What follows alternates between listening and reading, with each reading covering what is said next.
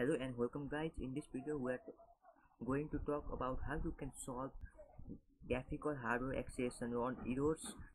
I have this video in my channel but that wasn't quite successful, so I thought of remaking it. Hope you like this video and you subscribe.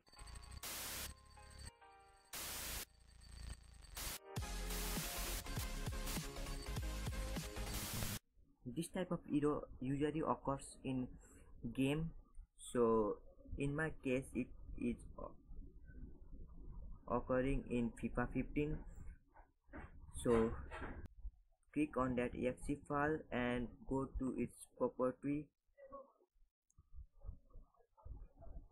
go to compatibility and check mark run this program in compatibility mode for choose Windows 7 and click apply and OK.